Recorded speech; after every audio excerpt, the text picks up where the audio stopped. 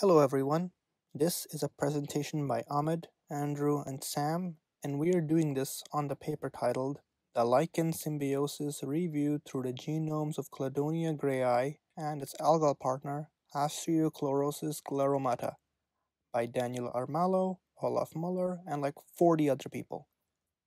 Basically, this paper is about the first parallel genomic analysis of the microbiome Cladonia grayi and the green algal photobiome Osteochlorosis glaromata, and plans to take a look at the molecular biology and perhaps even the evolutionary relationship associated with the symbiosis in early developmental cultures. Since this is a pre-recorded video and not a live presentation, you won't have the chance to ask us questions as you watch this. So, I recommend that as you do watch this, open up a Word doc or something, note the slide number and question you have about this. Without further ado, let's begin. Here is some background info on lichens for anyone who might not know exactly what a lichen is, and that includes myself. So a lichen is a composite organism made up of a symbiosis between a mycobiont, which is a specialized fungi, and a photobiont, which is a unicellular phototrophic algae or cyanobacteria. Even the word symbiosis was first coined to describe the mutualistic relationship that exists in lichens. Globally, there are between 18 to 20,000 lichen species, which are composed of 80 to 20,000 mycobionts, while only 120 different photobionts exist. The fossil record shows that lichens have existed for around 400 million years. But in this long-term relationship, both symbiotes have maintained cellular and genetic independence from each other. Alright, now it's time for a video that Sam forced me to put in this video. So sometimes it's good to get down on the ground in amongst the moss and leaves and see what's down here. And quite often you'll find old logs and fallen branches and things. And when you find habitats like that, quite often you find lichens like this. This is a cladonia, and as you can see, it forms these amazingly wonderful sort of Gothic structures. These are called podicia, these bits that grow upwards from the substrate. And on the tops of the podicia, there are these little brown blobs. These are called the apothecia, and these are the fruiting bodies which produce the spores from which the lichen fungus reproduces. Incredibly beautiful. Sometimes people ask me, what's the point of lichens, or what do they do? And I usually answer by saying something like, what's the point of anything? What do we do? But they do have a sort of a place in the ecosystem. Sometimes they will, of course, be fixing carbon and nitrogen, and they're a home for lots of little creatures. And there's even a small food chain which is completely reliant on lichens, bark flies which eat lichens, and then wasps that entirely predate on the bark flies. But mostly they're just a source of really glorious biodiversity right here in our woodlands. So yeah, lichens are quite cool. Anyway, as you can see in this figure, this is a Cladonia grayi lichen. By the way, don't worry too much about the text, that's just there for show. So, as you can see, this is the podalia, which are the goblet-shaped guys there. They are covered in what are called soredia, which are structures containing both the myco and photobiont that detach in wind and rain for propagation. It was from said soredia that researchers isolated single spores of both symbiotes for analysis. Alright, Sam, take over for me now. Please, my voice hurts.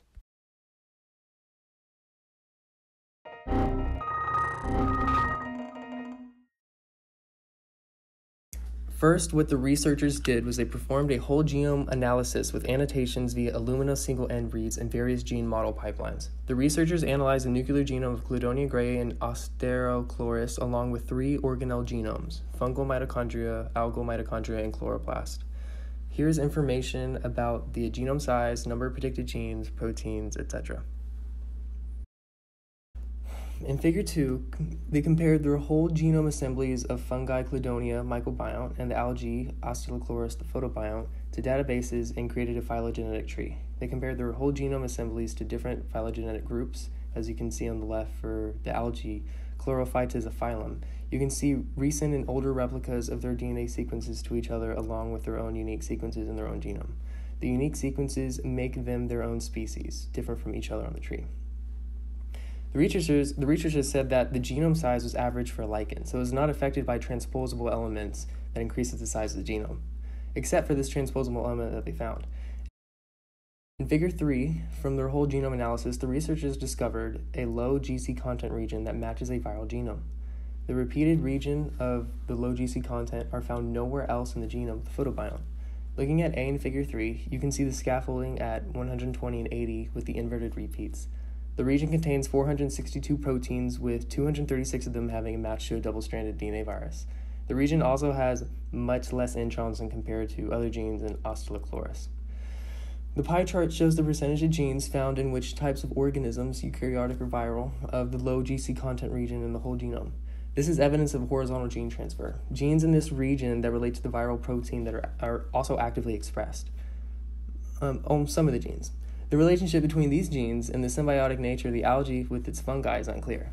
I thought this was interesting and one of the most easily understandable parts of this whole entire paper. The researchers then look at heterothalism and homothalism. These concepts have to deal with reproduction. There are two mating genes in Osteichloris, Ascomyces, MAT11 and MAT12. These proteins share the same locus. If an organism has both genes, it is considered self-fertile, homothalism. And if it only has one gene, it is considered self-sterile, heterothalism. This is also found in lichen fungi like Cladonia. You can see in Figure 4a the locus with MAT genes with Cladonia. You can see that the MAT11 gene in the ortholog MAT117 gene, but there's no MAT12. Then on the bottom, you see MAT12 but no MAT11. There are vestigial sequences of these genes present. They also provide other Cladonia species with gene orthologs.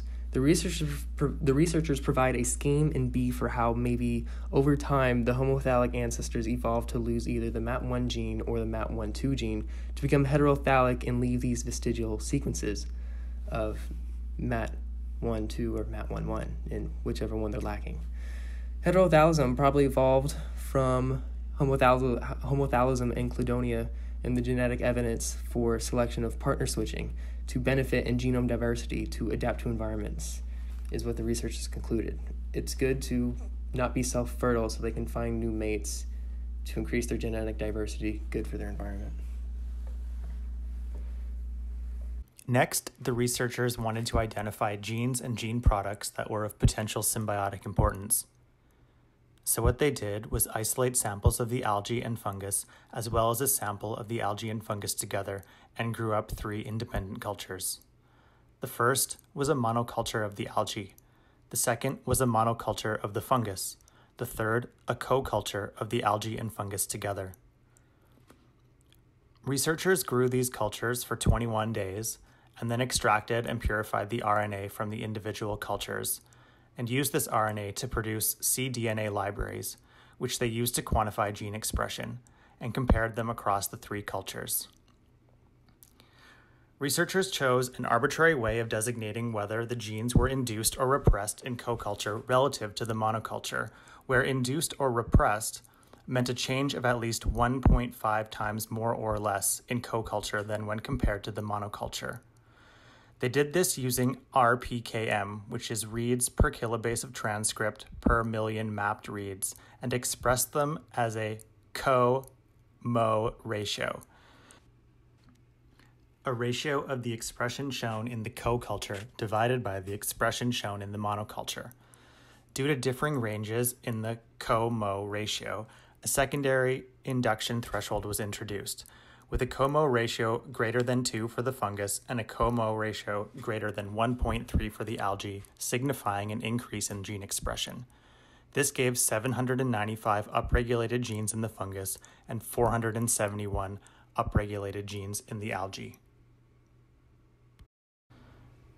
This information is also described in Figure 7.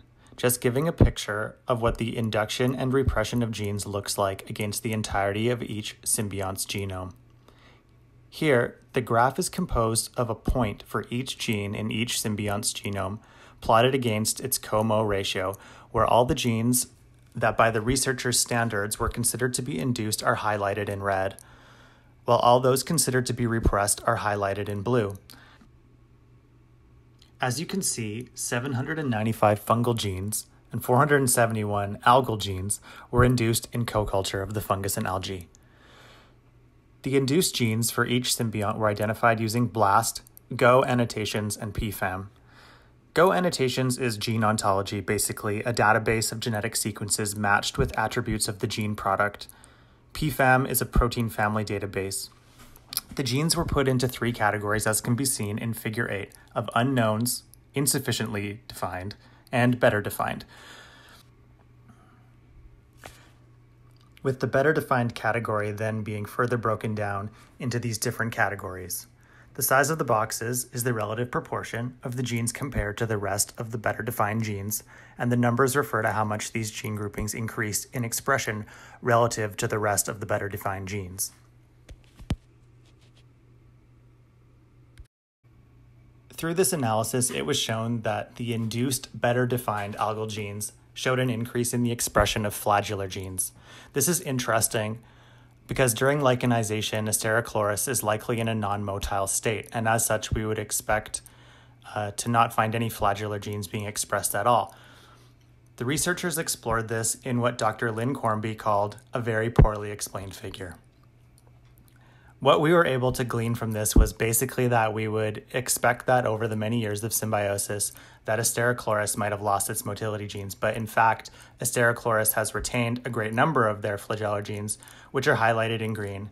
And this is despite being more closely related to the non-motile C. subellipsoidea and C. variabilis, which is highlighted in red, when compared to the more distantly related and known mobile C. reinhardti and V. carteri, which are highlighted in purple. This has implications for the autonomy of the symbionts, that despite their long-term relationship, the algae has maintained the ability to detach from the lichen for sexual reproduction, which leads to the overall increased adaptability of the lichen.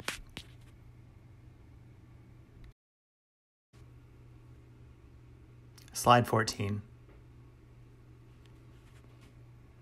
Researchers then looked more specifically at frequency of secreted proteins, as they found that relative to their overall genomic frequency, secreted proteins make up a larger portion of the total transcriptome. This is interesting to notice, however, the figure is not overly clear. In Figure 10, polyols are the molecules of carbons transferred from algae to fungi and lichens. Ribitol is a polyol that has been recently identified to have a transporter in lichen fungus. 5 ribitol transporters were identified in the genome analysis, but only one was overexpressed in co-culture, as you can see in Figure 10a. 1 means no difference in expression, over 1 means expressed more in co-culture, and less than 1 is underexpressed in co-culture. Transmembrane domains are purple in Figure B, and the consensus sequences to sugar transporters in yeast are in cyan. They also created a phylogenetic tree of these transporters to other fungi sugar transporters, and you can see that in Figure C. So there's also transfer of nitrogen from microbionts to eukaryotic algal photobionts. The microbiont has a 5.6 co-culture to monoculture ratio of overexpression for ammonia transporters, pointing at ammonia, NH4+, as a major nitrogen source provided by the microbiont to the photobiont. Reliance of each partner on the other as a restricted nutrient source is also reflected by the contraction of the sugar transportome in C. gray and by the reduced nitrate assimilation potential in A glomerata. So, we just started talking about contraction and expansion in gene families. If a gene family is expanding, this means evolution is acting on these genes to be selected for and change over time to suit an organism's environment. If a gene family is contracting, evolution is not acting on this gene and is staying conserved, probably because it's serving a vital purpose, Or maybe because it's not serving anything at all, it's not being selected for, and the organism will eventually lose it.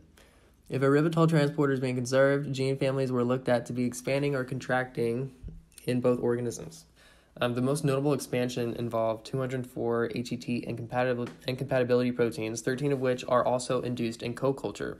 There's 156 ankyrin domain proteins, an 80-member family of multi-transmembrane proteins of unknown function with 10 co-culture induced members, FAM668, a fructosamine kinase family with 7 members of which 3 are co-culture induced, the family of polyketide synthases, PKSs, which deal with metabolism, have expanded, and non-ribosomal peptide synthases with at least 29 members. They are all expanding.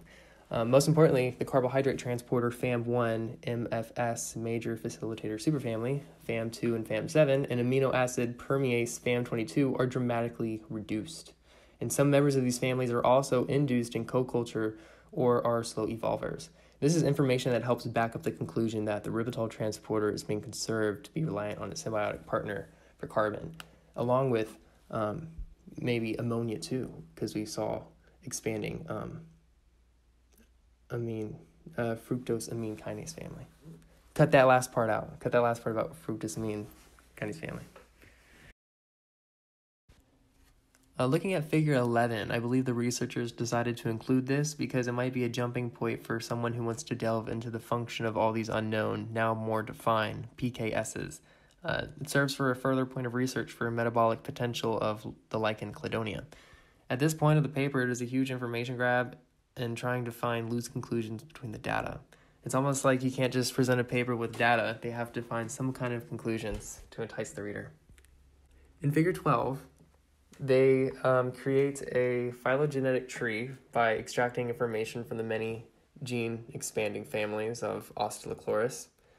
So they made a phylogenetic tree of the protein ATPase, and the phylogeny suggests that there's been much horizontal gene transfer because of the many different archaea, eukaryotic, and prokaryotic lineages present throughout this whole tree. Looking at figure 13, the protein phylogeny of the 8 C-Gray G-alpha subunits are clustered into 3 major MAG-A, MAG-B, and MAG-C clades. At the bottom are unique MAG-C paralogs that the researchers believe to be specialized for cladonia. Also expanded are families of well-known components of MAPK pathways, G-protein alpha subunits, RGS proteins, and dual specificity phosphatases, which we'll look at next when we look at expanding transcriptional factor proteins. But for right now, in figure 13, we are looking at a phylogenetic analysis of the 8G alpha subunits in C-Gray, and they show that 3 correspond to the standard G alpha subunits present in all fungi, MAG-A, MAG-B, and MAG-C, while the other 5 appear to be divergent paralogs of MAG-C, which you can see at the tree at the bottom. And these paralogs are possibly adapted to specific symbiotic functions. Proteins corresponding to the standard and the 5 new G-alpha subunits are also in the genome of the lichen fungus, Endocarpon piscillum, which belongs to a whole different class of lichenized fungi.